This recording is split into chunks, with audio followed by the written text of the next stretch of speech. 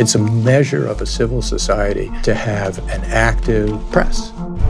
When that starts to break down, civil society starts to break down.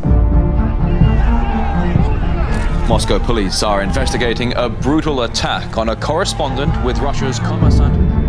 In Mexico, 4 journalists were kidnapped. They're targeting investigative reporting.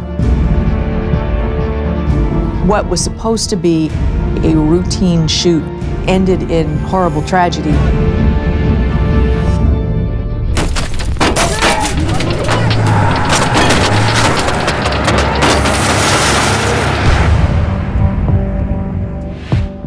Killing of journalists is not collateral damage.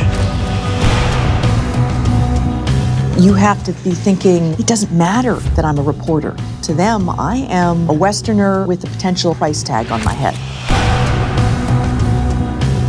It takes a very fearless journalist to say, I'm determined to continue my profession, even though I may have to spend the rest of my life looking over my shoulder.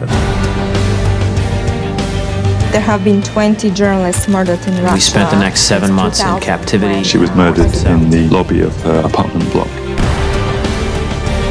When we help someone who had no way to reach the levers of power, that's what the Fourth Estate is all about. That's why I'm risking my life.